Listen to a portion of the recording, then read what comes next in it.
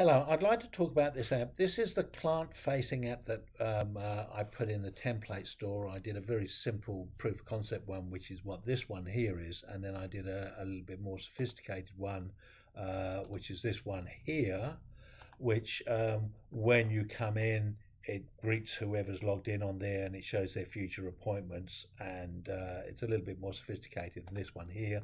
On this one here, on the early ones that I had, if you went to go into it, booking, you would select a day, you would select a time of convenience on that day, you'd put some information in, you'd get the service that you actually required on the pick list, you'd give some extra notes if that's what you want to do, and then you'd hit the switch and then you'd submit, and then that appointment went.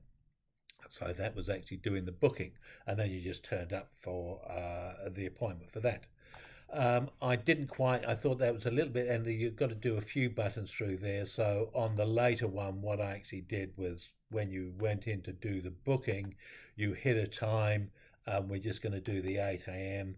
and all you need to do is just choose what you actually want as a service and to add some notes if you want to add some notes on that, and submit. So it's a lot cleaner, simple from a client point of view.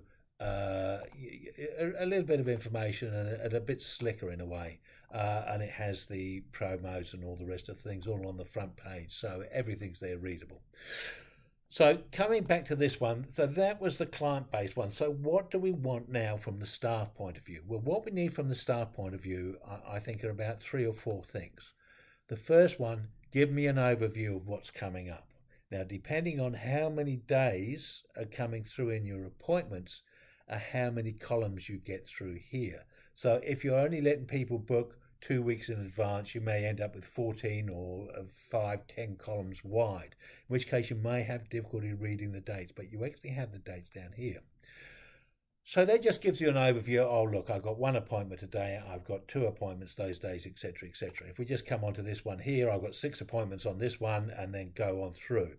Now, you could just conceal those and just show them like that, but this is quite handy.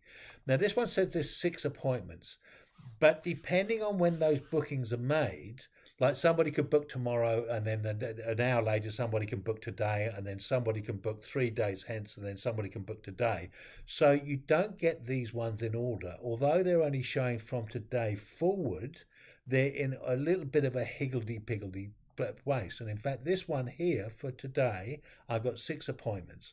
So there's 3 at the top, and there's 3 right down at the bottom. People have just done late bookings all the way through here, and then there's a day. Now, I have tried ordering these, but they don't order very well. So this next thing I want to do is I've got 6 things a day. What time are those, and what work are people booking for? So what do they need to book for? So I can see that in here. I've got a 10:30, I've got a 1:30, and I've got a 5:30 up there, and then I've got a 2, a 2:30, and a 3. So I've got a big batch. So I've got quite a lot in the afternoon, and I've just got a 10:30 in the morning. So basically most of my afternoon is actually taken up. So the next point we can go through is that I can drill down here a little bit further, and I can actually say to this text, I can text the 10:30 one and say, hey, can I move you forward? You know who he is, you know, you've got the client's name there, and you suddenly think, oh, he's just around the corner. And you say, can I bump you up to maybe 12 o'clock? Is that inconvenient for you, or maybe later on than the 10:30 one?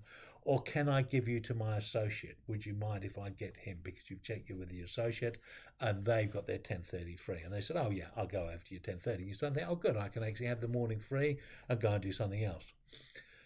The other thing that happens is that somebody rings you up and says, I can't make an appointment. I can't make my 10 o'clock one. So you say, oh, hold on a second. I'm just going to scroll down.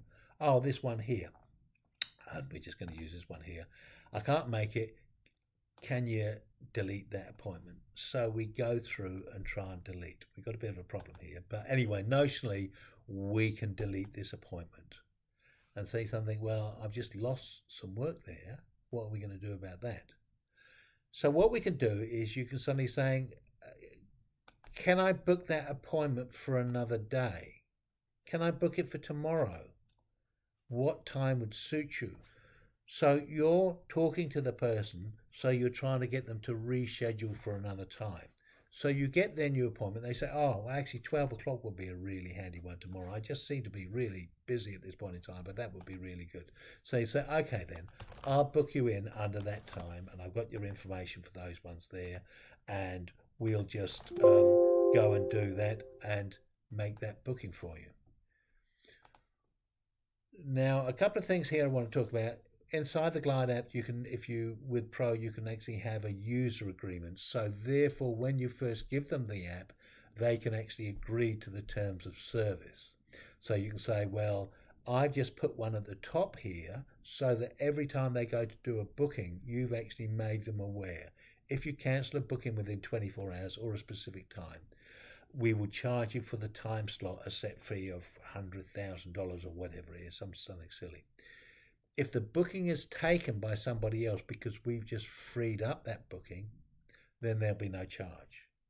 So it encourages them to cancel earlier so that that booking is likely to be available for somebody else. So that's one thing that we do. Now, the other thing, I did that cancelling of the booking. But if you see here, I've still got 6. But if I come down here, you'll see I'm missing. Oh, no, that's still there. I went and cancelled that one. So if I went into there and I did that and I deleted that one, delete. If I come into here, you see it's disappeared off here. It's still showing 6 through here. And if I go onto the spreadsheet, for the 7th, wherever it is, it's still showing up here. It should delete this line. Now, I did look up on GlideApps, and it is supposed to, the delete button isn't working, and they were working on it, but that was on May the 30th, so I would have thought they would have got that fixed by now. You're supposed to have that working when you come in and you have the privacy settings as public with email or an allowed email list. So I've got public with email, and it just doesn't seem to be working. Now, I built this app twice to see if I can do it. So I've rebuilt the app at both client and other ones and retweaked it. Both of them don't work. I can't get them to actually delete that line off the sheet, which is a bit frustrating. So overall, we can do those things. So what we need to do is, if we need to delete that time, we've got to come into here, we've got to select that row through there and actually delete the row. So I would have preferred to be able to delete it from the app, that row, but unfortunately that's one thing. Now if I go back into there, I can now go onto the Monday the 7th, and that 10 o'clock one should be appeared back through here. So it's now available to everybody else.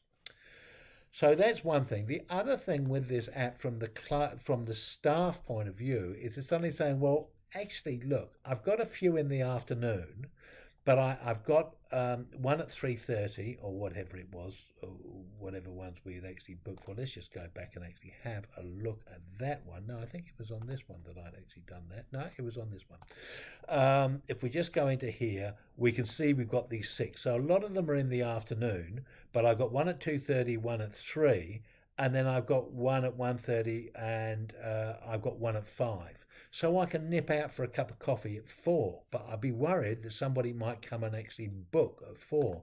So what I can actually do is go in on there and just go to the 3:30 or the 4 o'clock one and go 4 o'clock and just put in A as my little secret code and just have a standard selection and don't even bother putting anything in there, and actually just block that time out. So now I know nobody can actually book that time. So I've actually just got a nice little half-hour break through there that I can actually have afternoon tea and not worry about it, and not worry about somebody booking. I've given them, slots either side. So what I can actually do is I can actually block out time myself to make sure that, I'm not allowing somebody to come and do a booking and I've left, so I'm not actually available to do that. So you don't want those frustrations. So with all of those things, I think it's making the app a little bit more useful. And I think from a staff point of view, this gives a nice heads up you've got different levels of granularity. You've just got an overview thing there, and you're suddenly saying, well, I've got 6 appointments of maybe 14 that are actually available. So therefore, I've got extra time. Right, what do I need to do? I know that I needed to sharpen the scissor blades and do this. I needed to do a little bit of actually go and do some inventory or something like that. So you can then allocate your time and do some other stuff. Or say maybe I need to do some marketing and other things like that. The other thing with this app that I saw, if you're actually on the phone, your phone's at your face and you can't actually access, so you might need to have a tablet on Wi-Fi so that on that tablet you can do the cancelling of these bookings or do some reviews with that while you're actually, so if you're talking with somebody and you're saying, oh, well, we're going to cancel that particular appointment and I'm going to make you another appointment, it would be more convenient and saying, well, we're going to rebook you on the Wednesday at 11 o'clock, whatever that is. You can carry on with the phone call and actually do this somewhere else with the switch. So that was just another thought I had. You know, apps are good, but if you've got the phone at your face, you'd either have to put it onto speakerphone and do it that way, which might be an alternative thing. But I must admit, I wouldn't be as confident with that sort of stuff. And as I said, the last thing with the delete is that you'd actually most probably just make a little note on a piece of paper of the specific time that was there, make the booking of the appointment for the specific time, and actually just put it in as XXXXXA or something like that. That's required as well. And go and do that more thoroughly on the computer or when you have a bit of time. So that's the app and the idea behind the staff side of things. The other thing is, this is not an app template. This is an idea of an app template. I will actually put the template, which will be a page like this, up there with the spreadsheet behind. But it won't work, because what you'll actually have to do is to go into your existing client app that you actually have based on the client and come through, and you're going to have to duplicate that app. If it's going to think about that now, you're going to have to go through and duplicate that app and connect it to your existing sheet. So both the client data and the staff data are all talking to the same sheet. As this will be in the template store, it will be on a different sheet to what you actually want it on. So what the template will actually have inside the actual sheet itself, there will be a tab with the video links of how to build that app from scratch with those features that you actually want. So you would then just go through, copy that app, and then start modifying it to suit your own personal needs to make those two work. And hopefully, I'll carry on doing a little bit more research that we may be able to get that delete button working within the app itself. I'm rather intrigued as to why it doesn't. Anyway, thank you very much for watching. I hope it's a useful tool. I think if you got one from the client side, it's nice to have one that is staff orientated. Now, the other thing as well, you could possibly combine the client one with the staff one, and you know, the staff one is only seen if you log on as a staff member or something like that. But in my feeling, is just keep the two isolated. Have a simple client one and have a simple staff one. And so you give the client people the client one, and you keep the staff one to only the staff. Now, you'd set up the staff tabs as well, so that you, anybody that logs in, so who's a staff member with their own login, they're able to go across and do all of the other staff members' ones. So if somebody rings up, you're not there, B can actually go and look at your timeline and see you know, if there's ways that things can be nudged or whatever, you know, because you might get somebody who rings up and doesn't have the app, in which case they've got to do a little bit of checking up on you. And the fact that it's in the same app and they can both log in and you can see each other, or you can see 3 or 4 of your team members or whatever, that's the ideal thing to actually have, one that's more flexible than that. So I hope this might be a useful template for you. Again, it's sort of proof of concept at this point in time, and I've kept it simple because they seem to be the more popular ones at this point in time. So thank you very much for watching. If you found the video useful, can you give a thumbs up? If not, up on your heart.